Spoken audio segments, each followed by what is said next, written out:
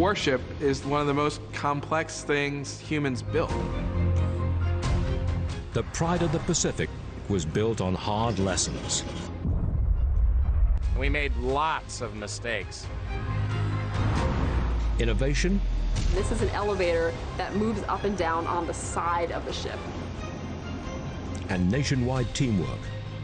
It was an unprecedented mobilization. It's unbelievable. How the U.S. built the boats that took back the skies. It was amazing how fast they cranked them out. The Essex-class aircraft carrier.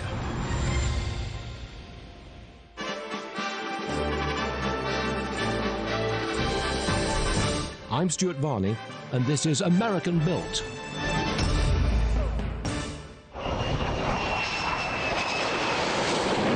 A war can be lost long before the battles begin. The job of any military is to figure out how to fight the next war, and failure can be a remarkable teacher if you're paying attention. During World War I, heavily armored battleships like the USS Utah ruled the Atlantic. Battleships are the core of sea power. They were supported by faster, lighter battle cruisers. The whole idea of a battle cruiser was to sacrifice armor for speed. Battleships and battle cruisers were focused on the sea and the land. They didn't worry much about the air. Airplanes in World War I are a very secondary proposition. They're little, they're slow, they don't go very far. After the war, the Washington Naval Treaty limited the number of warships any nation could build. They were willing to sign a treaty to avoid another arms race because they thought it meant avoiding another war. This was the war to end all wars. They take it literally. Why do you want to spend all this money on ships? All work on battleships and battle cruisers was shuttered. But there was a loophole. The treaty allowed the U.S. to convert 2 unfinished cruisers into a new kind of ship. Aircraft carriers. From the catapult to the aircraft carrier, making possible the use of fast fighters and bombers in sea warfare was a logical step. Aircraft carrier projects power through aircraft. The battleship couldn't hit the carrier from as far away as the carrier could hit the battleship because the planes could travel hundreds of miles. A class of warships is named for the first one built. So these carriers were known as the Lexington class. The earlier classes are part of an evolution when the Navy is learning what a carrier is. It takes us a while to realize that the big is worth the trouble. The original Lexington was to be topped off with twin funnels and heavy guns. The revised design would get a 100-foot wide flight deck instead. Below that, a 20-foot tall hangar deck with 2 central elevators. They're designed to move planes from the hangar deck inside the ship up to the flight deck so that they can be launched. The problem with these elevators in the middle of the ship is that there is an elevator pit. So when the elevator goes down, it leaves holes in the flight deck. The ships were 888 feet long, so they were huge.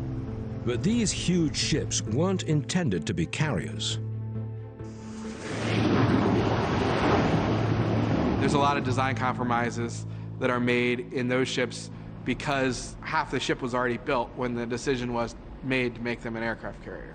They didn't turn well because they were cruiser hulls built for straightforward speed. The Navy needed a carrier that was meant to be a carrier, but it still had to work within the confines of the treaty.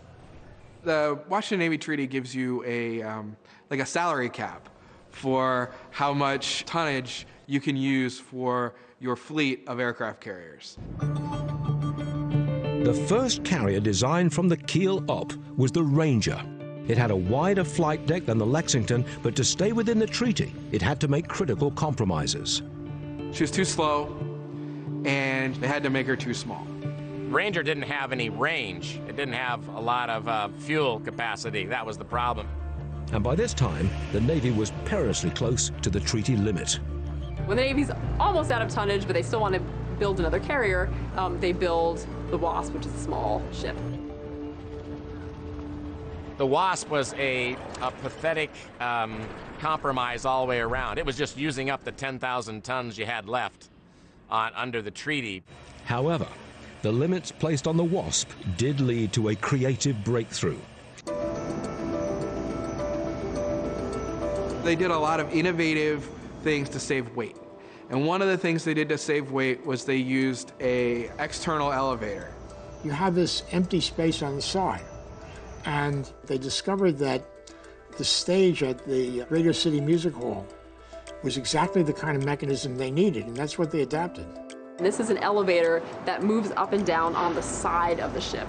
So this means that you can move aircraft around and it's not impacting the flight deck. The deck edge elevator would work well for larger carriers too, but the Navy was out of tonnage until suddenly it wasn't.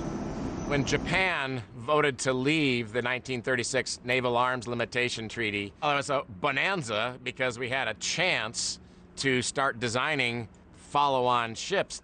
When the Japanese quit the treaty system, that's like saying, oh yes, you're right. We're on the move. You're toast. The U.S. Navy had to keep up. Designing ships for the next war is critical because ships takes a long time to build. We start thinking about this enormous war across this humongous ocean. How do you fight a war like that? Naval engineers set out to answer that question in Newport News, Virginia. At this shipyard, they would build a new generation of aircraft carrier. The USS Essex would have the speed of the Lexington, the deck of the Ranger, and the deck edge elevator of the Wasp. It would be 60 feet longer and 10 feet wider than any of its predecessors. What you see in the Essex is finally, after about 20 years of operating carrier aircraft, we figure it out. The Essex could be a game changer, but only if they could find the skilled labor to build it. So the Washington Naval Treaty crushed the shipbuilding industry. By 1939, there were serious problems in building what they need.